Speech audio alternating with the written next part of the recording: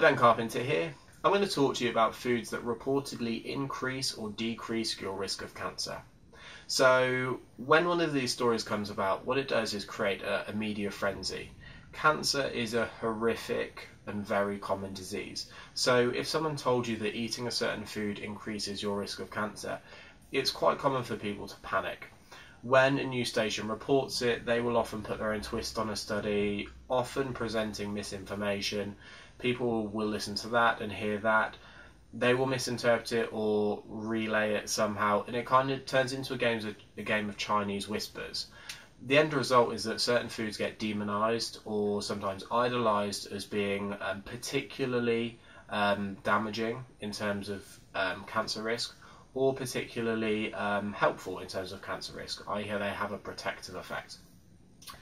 Now, the goal of this video is to put this into perspective, because I don't like it when people freak out about things that they don't need to freak out about. I've done the same thing in the past, I'm sure I'll do the same thing in the future. So, next time one of these stories comes up, I want you to remember this video and share it among your friends. There's one piece of research which summarises this entire topic very, very well. So I'm going to talk you through it. What the researchers did was opened up a recipe book and picked out 50 ingredients at random out of the recipe book. Then what they did was looked for any available research on each ingredient with relation to cancer risk. Out of the 50 ingredients they looked at, 80% had available research on cancer risk for that specific ingredient, many of which will have multiple papers for each ingredient. So they put all of the papers together when there are multiples of each, and the total number that showed an increased or decreased risk of cancer was 72%. So 72% of available papers on these foods showed an increased or decreased risk of cancer.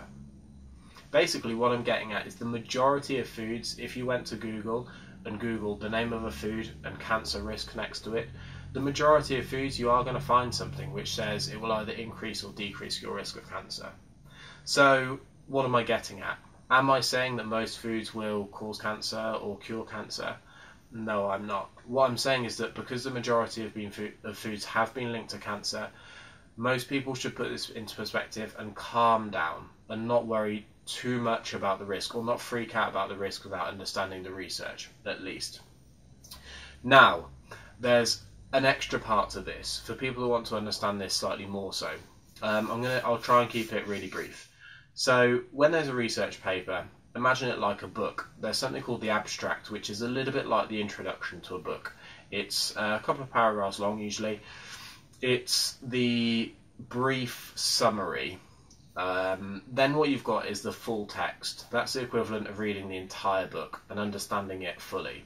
Now what the researchers of this paper noticed was that if there was an increased or decreased risk of cancer, it was more likely to be published in the study abstract.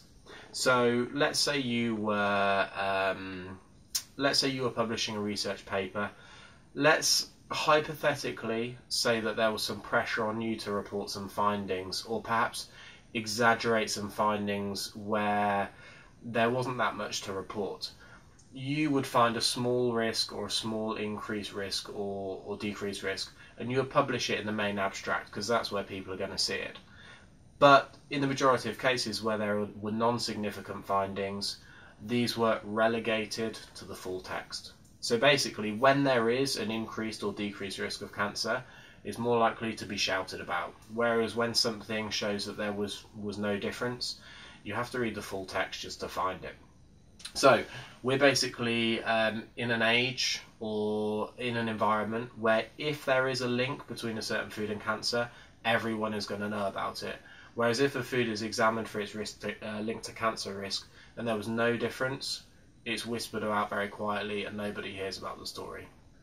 So the summary of this: the majority of foods out there are linked to cancer risk, the effects of which are described as implausibly large, even when there's weak evidence to support this. Basically what I'm saying is don't freak out unless you understand the research in full, because the majority of foods out there are linked to cancer in some way. And the majority of research out there, or a large majority of the research out there, is blown way out of proportion.